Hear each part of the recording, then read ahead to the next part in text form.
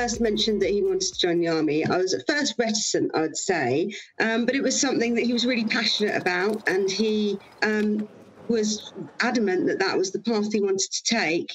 I was a bit nervous but proud of him, and I wanted him to do it because it was something that he really wanted to do.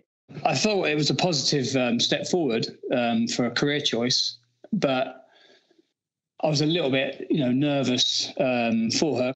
I was a little concerned, fairly concerned, I suppose, not just a little, due to the fact that, his ethnicity, being that he has a black father and obviously me as a white mother. So I wasn't sure how the army deals with, are they on an equal footing?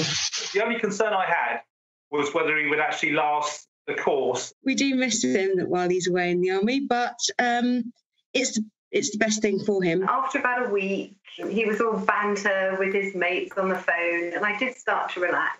Well, any parent worries about their child, and we just don't give them enough credit. And fair play, he just went and smashed it. I'm so proud of him, so proud.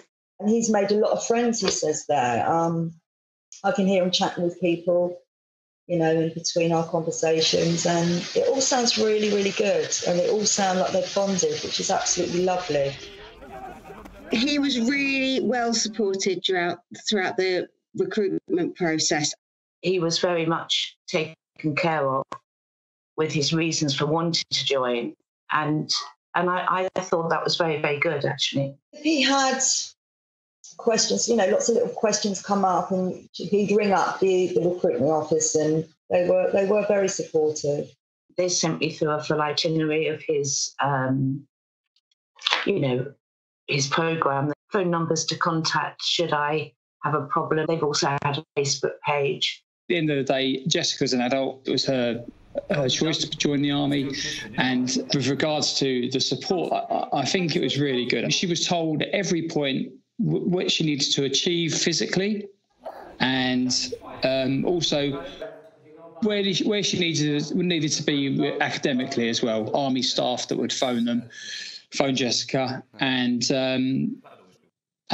just reassuring her at every stage of what she needed to do, and the targets that she needed to hit. The army is going out on a limb a little bit more now, definitely. Clevis has been embraced and included, just as much as his other, white counterparts there. If one struggles, someone else will help them. From what I gather, it was really good, and they had a great corporal. And it kind of confirmed for me that, obviously the British Army training is the best. It was really good to know that I could send him a message and he could call me when he had a chance in the evening. That made a huge difference.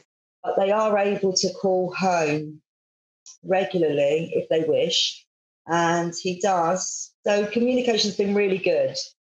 The army has had an amazing effect on Daniel. He has matured immensely.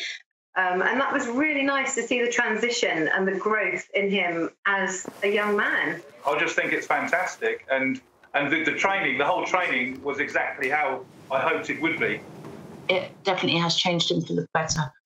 He's a lot more focused. He's always been a positive guy, but in a way of a can-do attitude, in a way of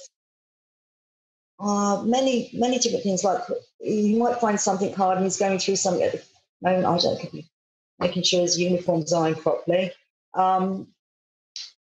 He'll keep at it, and I think it's a good ethic that they're laying down for these young men.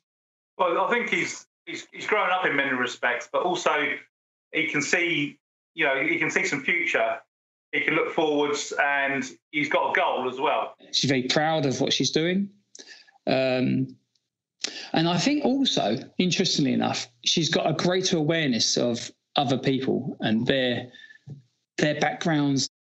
Daniel's outlook is much more positive since he joined the army. He has a clear path now in his life. I think with the support she's received, with the broader outlook that she's now got, and the strength, mental and physical strength that she has, I think it's been a really positive process for her.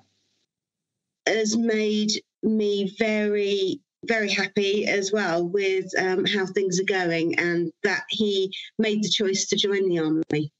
He could have gained a lot of skills, travel the world, that was a big one, and gain skills to maybe start his own business when he come out. That's what he said to me anyway. I know that that his training and his colleagues around him will do all they can to look after each other and protect each other. I think I was quite worried when he first said that he wanted to join, but I've sort of thought about it. I know that it's a good thing for Elia. We miss them more than they will miss us. If it's in their hearts and they want to do it, then really, really encourage it and push them as much as you possibly can. I was in contact the whole time. So was my wife, and it was really good to do that, actually, because you feel that you haven't lost them. They're not away from you, and I think it's the same for them as well. I'd say, well, yes, if that's what they want, support them. Don't let anything hold you back. The world today is better, at accepting diverse, diversity. So if somebody wants their child to go into the army, yes, support them. Let them experience it. They are pushed quite hard, and I think whatever spare time they have, they want to sleep. So he didn't really have any time to be homesick. There's a lot more choice in the army, and there's a huge selection for guys and girls. They have camaraderie, they will make friends for life, and it helps them build their personalities, gives them so much strength and independence. And they want a career in the army, then from my own experience, I would say go for it. It's been absolutely fantastic. He loves it already, so yeah, brilliant.